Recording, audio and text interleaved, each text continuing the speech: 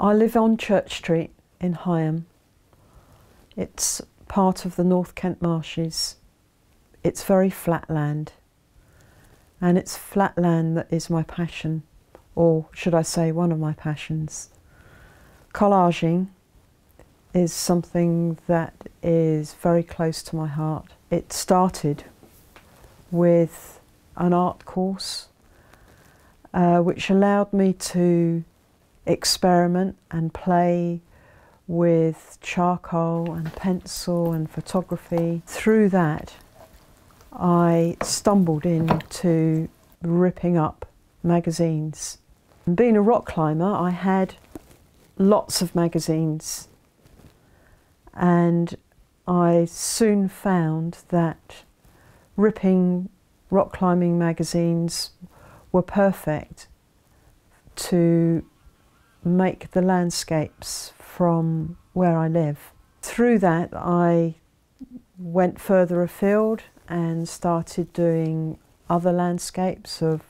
When I first went climbing and set up the ropes, and the first person will go and start climbing, and you're waiting, you start the climb and you have to complete it, and you're getting higher and higher.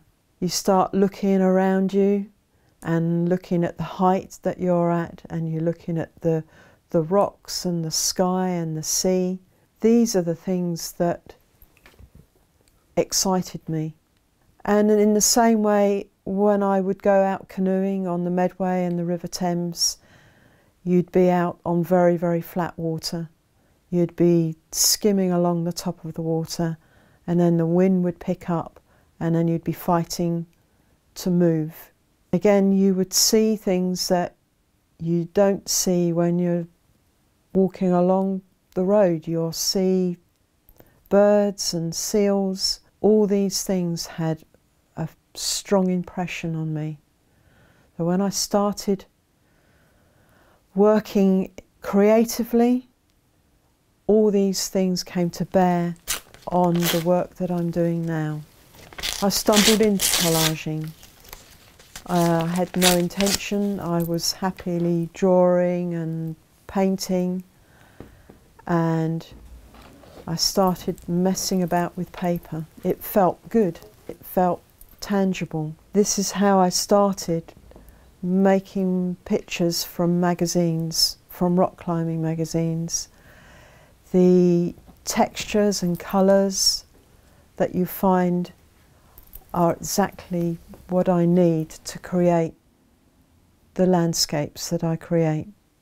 There are so many different ways to make a collage. You can rip them, which is one of the best ways of doing it. This gives a lovely rough edge. So if you're making a rough sky, I will rip and make lots of small pieces. Nice long strips, little pieces. Also, I use scissors. Scissors are great. They give a very nice clear cut.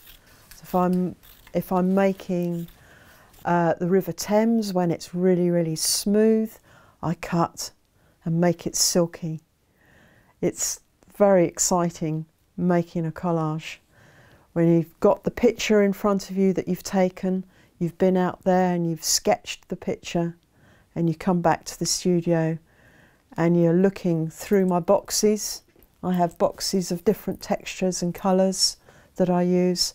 I'll go through them and find exactly what I need to make the picture.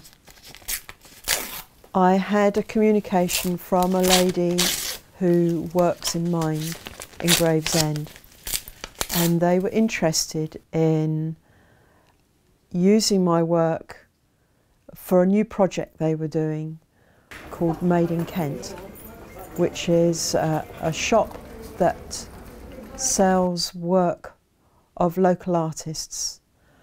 Now, I was very excited when I got this email, and then a few months later my Made in Kent opened. It's an amazing shop that sells local work of artists, and they promote our work and sell it. I believe it's the first charity shop that has done this.